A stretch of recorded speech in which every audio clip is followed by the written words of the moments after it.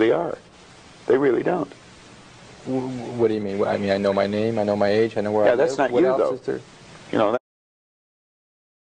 I mean, I know my name, I know my age, I know where I live. Yeah, that's not what you, else though. Is there?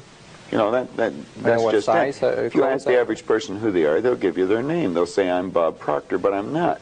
Bob and Proctor are two words. My parents give them to me. They're called names, but it's not me. It's my name. Then somebody will say, well, this is me, but this isn't me either. It's my body. Like, you never phone down here to the studio and say, body won't be in today. It's sick. Okay. You know, we don't say am hand or am leg. It's my hand, my leg, my body, my name. Who am I? Well, that's an interesting question. And I believe if a person will start to study that and look for the answer, they'll find it. See, I think we live simultaneously on three planes of understanding. We're spiritual creatures, we have an intellect, and we live in physical bodies.